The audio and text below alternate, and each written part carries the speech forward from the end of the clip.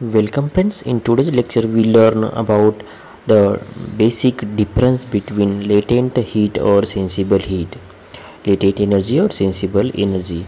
We cover the four major or basic difference between them. So before to start the video, I have one small request to all of you. If you are the new to my channel, please subscribe the channel. Let's start with the basic definition.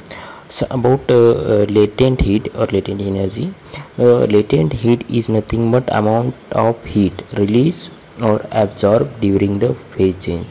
So during the phase change, whatever energy absorbed or released is nothing but latent heat or latent energy. In case of sensible heat or sensible energy, this is energy which is required to gain or lose the temperature.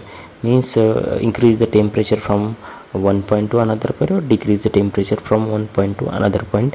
It is nothing but sensible heat. Another difference is nothing but phase change. In case of latent heat, phase change is involved. In case of sensible heat, there is no phase change involved. And apart from this, another difference is temperature. In case of latent heat, temperature never change, only phase change. And in case of sensible heat, temperature only temperature change, phase never change. So to calculate a latent energy, we need formula. Latent energy is equal to mass flow rate into latent heat of vaporization or condensations. Also to calculate sensible energy, we need formula mass flow rate.